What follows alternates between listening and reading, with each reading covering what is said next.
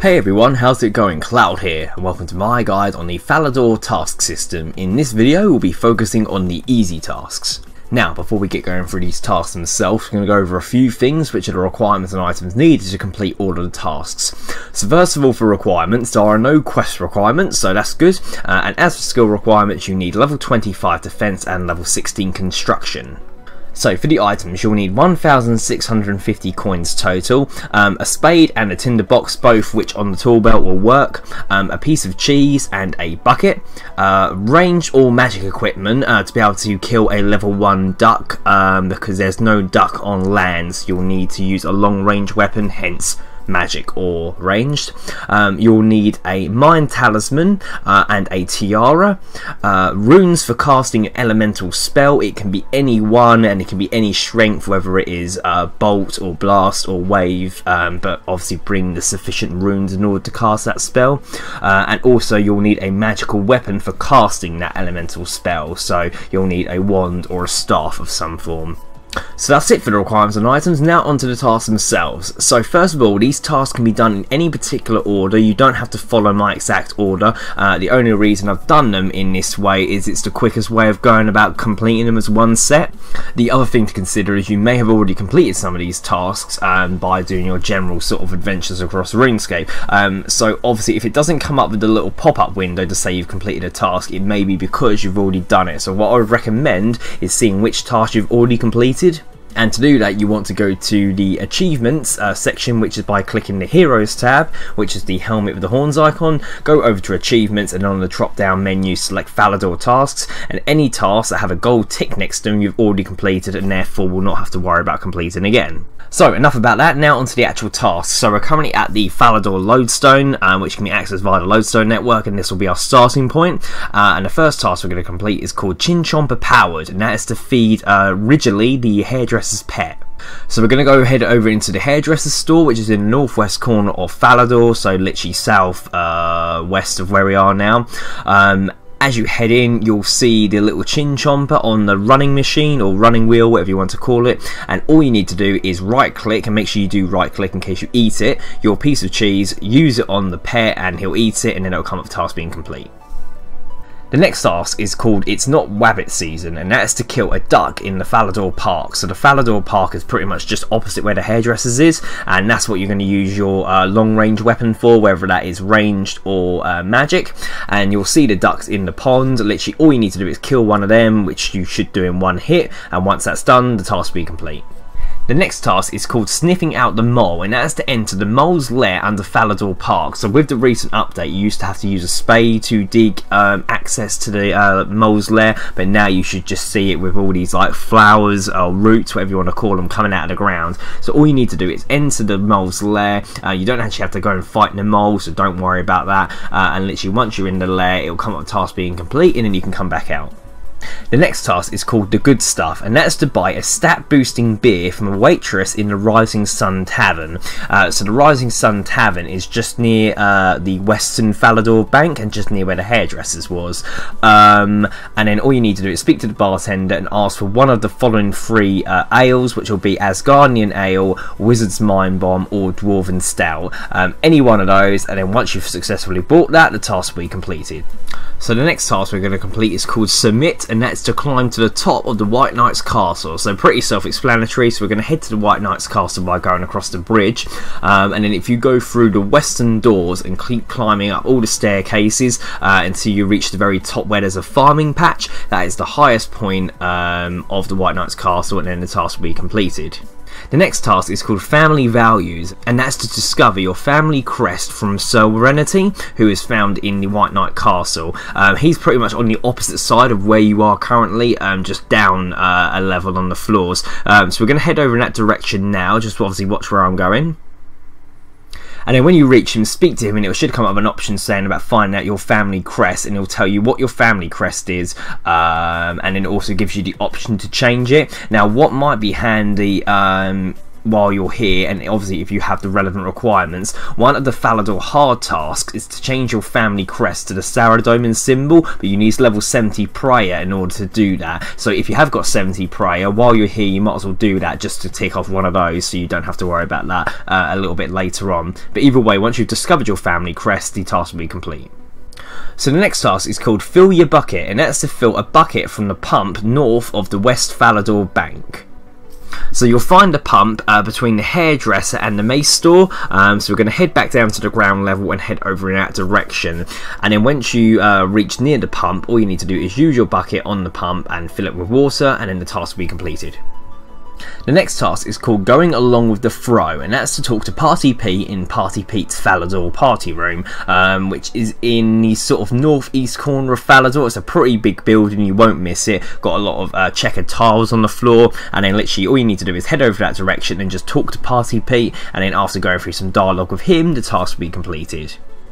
So the next task is called Mudskip the Light Fantastic, and that's to recharge your prayer points at the altar southwest of Port Sarim, which is near Mudskipper's Point. So the quickest way to get to this direction is to teleport to the Port Sarim lodestone via the lodestone network. And once you arrive, just keep heading south until you see where the altar is. Literally go inside and click to recharge your prayer points. It doesn't matter if they're full as long as you attempt to do so, and once you've done that, the task will be complete. So the next task is called Elementary Medicine, and that's to heal an elemental wizard by casting an appropriate elemental spell on him, and that will be either air, water, earth or fire. Now what you need to do is head to where the elemental wizards are, who hang around sort of the shops to the northern part of Port Sarim, so either walk back or teleport back to the lodestone, whatever's quicker, and then keep heading in the northern direction till you see some of the elemental wizards. Now obviously depending on the runes you brought will depend on obviously what wizards you're going to go for. So if you've brought runes to use fire spells, you're going to want to cast a fire spell on the fire wizards and so on. However, I think you need to actually do some damage on them before you then attempt to heal them, otherwise the task won't be complete. So literally all you need to do is, even if you unequip your weapons, just to do some punches on them until you do like even 1 damage, and then select to cast a relevant spell on that wizard. The spell will heal him, and then literally just get yourself out of combat by running out of the area or something, and then once you've done that, it should come up with a little pop-up saying the task is complete. The next task is called Stand and Deliver, and that's to kill a highwayman on the road south of Falador near the farmhouse. So literally it's kind of in between where we are now and where the farmhouse is. So keep heading in that direction, and eventually you should see one patrolling along that road, and then all you need to do is kill them, and then once you've done that, task will be complete. The next task is called Amulet of Weed Speak, and that is to buy a farming amulet from Sarah on the farm north of Port Sarim. So you're just near the farm now, obviously if you've just completed the highwayman task. So all you need to do is walk into the farm, speak with Sarah to trade, and then she should have some farming amulets available to sell. Buy one of them, and once you've done that, the task will be complete.